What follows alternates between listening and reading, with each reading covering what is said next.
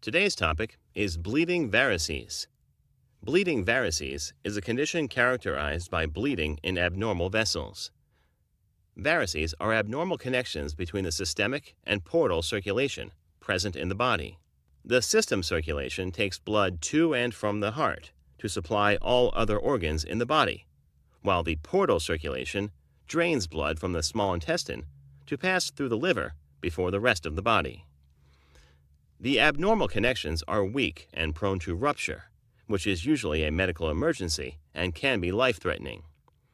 Varices commonly occur in the venous system, but they may sometimes occur in arterial or lymphatic vessels. The most common site of varices is the esophagus, although they can appear at other sites in the gastrointestinal tract, such as the stomach, rectum, or around the belly button. If the bleeding is not controlled fast, a person may go into shock and eventually die. Serious complications such as coma, pneumonia, kidney failure, and liver failure may occur even after the bleeding has been stopped. Causes: bleeding varices is a life-threatening complication of high blood pressure in the portal vein, a condition referred to as portal hypertension. An increased pressure occurs in the portal vein as a result of blockage of blood flow throughout the liver. This causes the development of large swollen veins, or varices, within the esophagus and stomach. Normally, blood pressure in the portal vein is only about 5 to 10 millimeters of mercury. However, this blockage can cause pressures to exceed 10 millimeters of mercury, causing the blood vessels to dilate and form varices between different vessels. This happens so the blood can bypass the obstruction and flow back to the systemic circulation and the heart.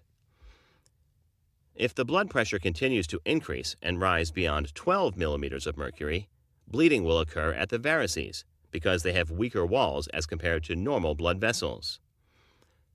The most common cause of portal hypertension is cirrhosis, or scarring of the liver. Cirrhosis is caused by excessive consumption of alcohol or serious infections such as hepatitis. 90% of cirrhosis patients will develop varices, and about 30% will have a bleeding varices. Another condition that causes portal hypertension is portal vein thrombosis, a condition where blood clots inside the portal vein. Symptoms: excessive thirst, vomiting which may contain blood, paleness, lightheadedness, black, tarry or bloody stools, reduced urine output, low blood pressure, shock in some cases, rapid heart rate.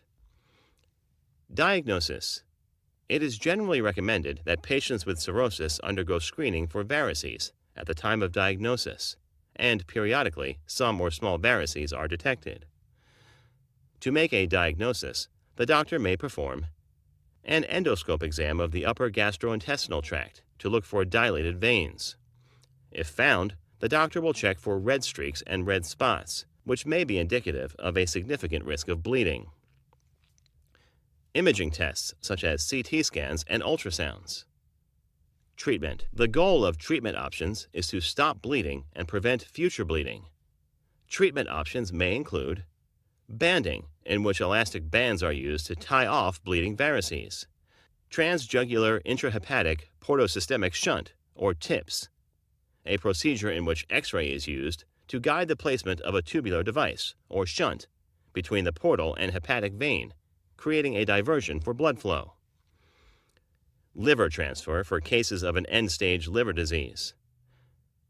Distal splenorenal shunt, or DSRS, procedure to connect the splenic vein to the left kidney vein to control bleeding. Devasculation, to remove the bleeding varices. Blood transfusion, to replace lost blood, and clotting factor to stop bleeding. To prevent infections, your doctor may prescribe antibiotics. Thank you for watching our video. Please do not forget to like and share the video. Also, please subscribe to the channel to stay updated on our latest videos.